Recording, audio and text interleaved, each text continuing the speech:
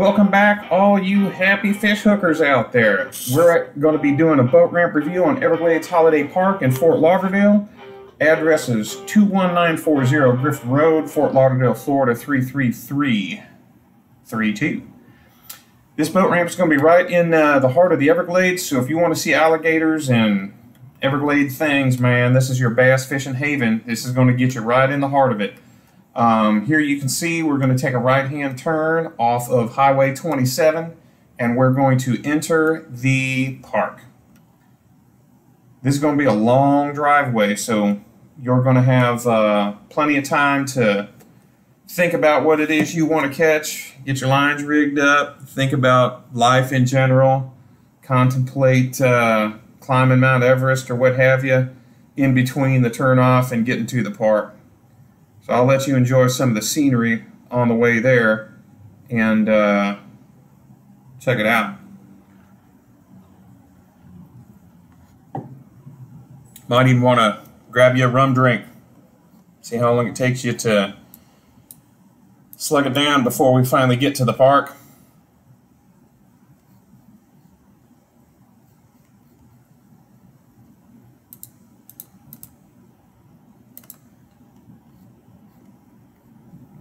See a little canal on the right-hand side there. You can fish all that from the bank if you want to. Hundreds of miles of canals around all of South Florida that you can fish without needing any type of boat or what have you. Crossing over the canal. Now we're at the entrance to the park. You can either go right or to the left. We're going to go to the right. The right is where the tourist area is, as well as the boat ramp. To the left is going to be where the parking's at for trailers, but we'll get to that in a little while. So here you see there's ample parking, lots of little parking, but no trailer parking. That's one of the things that's going to be a little bit challenging about this ramp. Up here on the right-hand side is where the ramp's going to be. It's a dual ramp, but unfortunately it looks like they've got one closed down. We'll get more to that. You can take a boat ride. There's the restroom facilities. The bait shack is right behind there, as well as a tackle shop and souvenirs and such. So we're going to go ahead and park this truck, and we're going to get out and we're going to get a little up close and personal with the ramp itself. All right, so here we are looking at this ramp. You can see it's a nice double wide ramp with a little divider down the middle. But like I said, they got that one on the left closed down. It's got plenty of dockage. It's not a very steep ramp. The depth is pretty good. The water is real high. We just had some rain, so this water is actually in really good shape as far as depth is concerned. Pretty solid, well kept, good dockage, like I said. But one of the problems is you'll notice a little later on in the video as we walk out on this pier, if you gander off to the left-hand side, you're going to see, oh, look at this, no fishing from the bridge, no fishing from the docks. Look at all these people fishing on the docks. That's hilarious. So the depth marker or the drop off of the ramp is not marked. That's one of the things. You can't see it, and it's not marked. So I haven't heard of anybody having any problems with it, but it's one of them things just to know.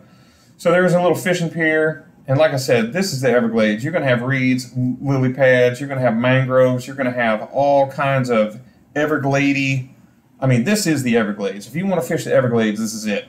You're going to have largemouth bass haven up in here. You're also going to have Oscars, chain pickerel, all kinds of different stuff. So you saw all those little boats on the right-hand side over there. That's where they run the tours for the airboats. So you're going to be competing in the parking lot with a lot of people during all days of the week and the weekends especially. This place is a madhouse.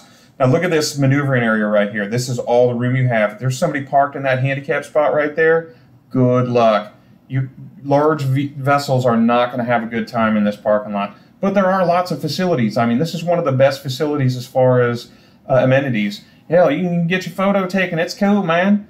Go take you an airboat ride. Go see the Gator boys do their little gator wrestling. There's your restrooms and such. Like I said, there's a bait shop. There's additional restrooms, air conditioning, food, all kinds of stuff in that little bait shack there, and that's really cool, real nice.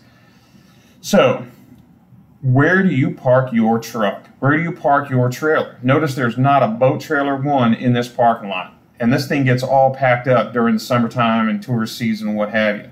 So let's go see where it is you have to park your truck.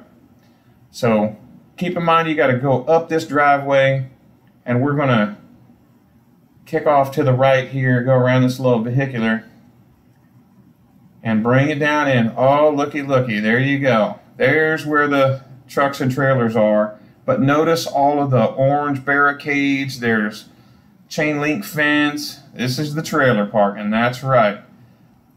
I have no idea how many spaces are here. It's not a whole lot, and the whole thing is under construction. So it gets real challenging real quick with anything with any length to it.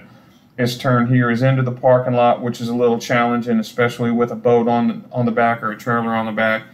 And good Lord have mercy, you're willing on, or you're relying on everybody to play nice in the sandbox when it comes to parking. Because look at this, there's maybe 6 trucks and trailer packages up in here, and these spaces are small, tiny.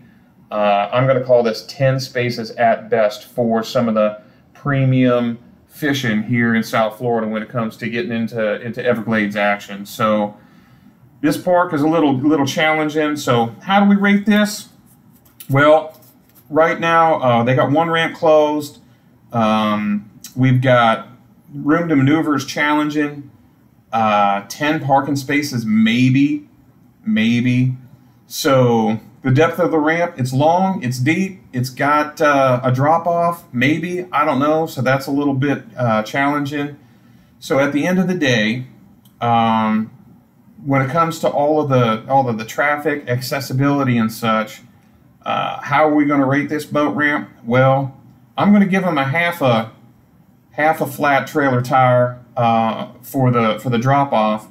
1 for the number of ramps, 1 for room to maneuver, 1 for parking spaces. They're getting 3.5 flat trailer tires when it comes to the aggravation scale of this particular boat ramp. So I hope that this helps you. I hope that if you have any questions, by all means, please let me know. If you have any suggestions or anything else you want to see, please also let me know. Leave a comment in the comments section. I certainly do hope you like this video. Please subscribe. And at the end of the day, one of my primary functions here is to help you have a better time in your boating adventures, because at the end of the day, my goal is to make sure that you have another fine day full of fun and adventure. Thank you very much for tuning in. This is Captain Matt Weber signing out.